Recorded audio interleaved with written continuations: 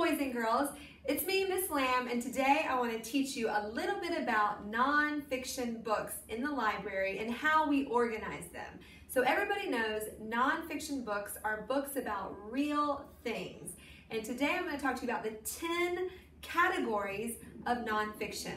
So the first category we call the zeros. The number could be 001, 030, but they always start with a 0. And this section is what we call general books. A lot of kids love this section because it has UFOs, things about Bigfoot and mysteries. So that's the zeros. The next section is the 100s. 100s are books about information and feelings and things like that. So if you're looking for a book about feelings and happiness or sadness, that's going to be in the 100s. Next is the 200s. 200 books are about religion. So books from the Bible, books about Judaism, Islam, Christianity. That's where you're going to find books about religion in the 200s. Then we have the 300s. 300s is a huge section of nonfiction books. It has everything from the military to communities, people, holidays, and fairy tales. Lots of books in our library are about the 300s. Then we have the 400s. 400 books are about languages. So if you want to get a book about speaking Spanish or French or German or Italian, check out the 400s. And then we have the 500s, which is probably one of my favorite sections of the nonfiction part of the library.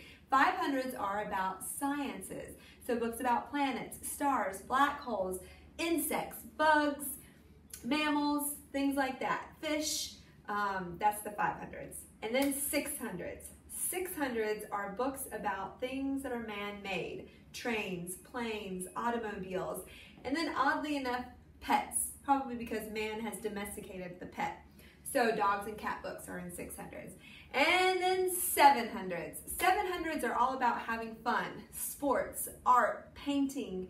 All of that is in the 700s. And then the 800s. 800s are also one of my favorites. It's where you'll find poetry and literature and joke books.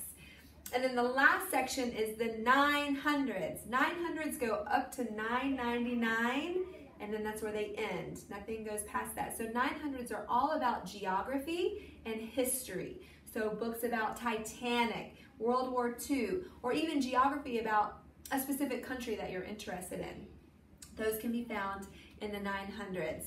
And this is how the Dewey Decimal System organizes all of our nonfiction books. So have fun, find a nonfiction book that you like, and don't forget the name, the Dewey Decimal System. See you later.